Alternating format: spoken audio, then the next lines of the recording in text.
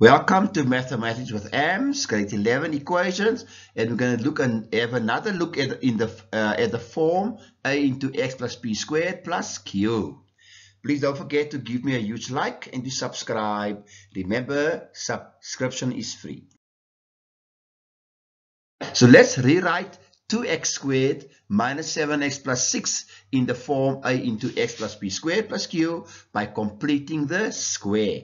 Now remember, if you have a close look at all three terms, you will notice that there is a common factor. So if there is a common factor, you must take it out and factorize. So please, that is important, that must be done. And now it is possible to complete the square by the expression inside the bracket. So remember now, it is a half times 7 over 2 all squared, and that gives you negative 7 over 4, which is 49 over 16. So don't forget how to do that now. So you remember, you add and subtract 49 over 16. Don't forget, there's still that plus 6 outside the bracket. Don't forget, right? Once you've done that, then the first three terms will form a perfect square, namely x minus 7 over 4 all squared. And now we can add negative 49 over 16 with 6, and we get negative 81. So the final answer is 2 into x minus 7 over 4 all squared minus 1 over 8. So a is then 2, p is 7 over 4, and q is negative 1/8.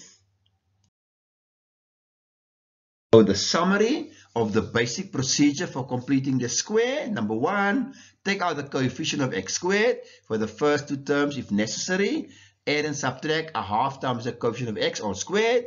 And then thirdly, factorize the perfect square trinomially and multiply. So there's a little exercise you can work on. Make sure you do all of them, and the solutions will be on the next page.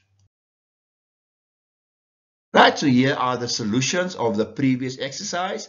Please do yourself a favor, work through the exercises, and then mark your work. All the best. This is Ahmed Suleiman with Mathematics with AMS. Please don't forget to give me a huge like and to subscribe. Remember, subscription is free.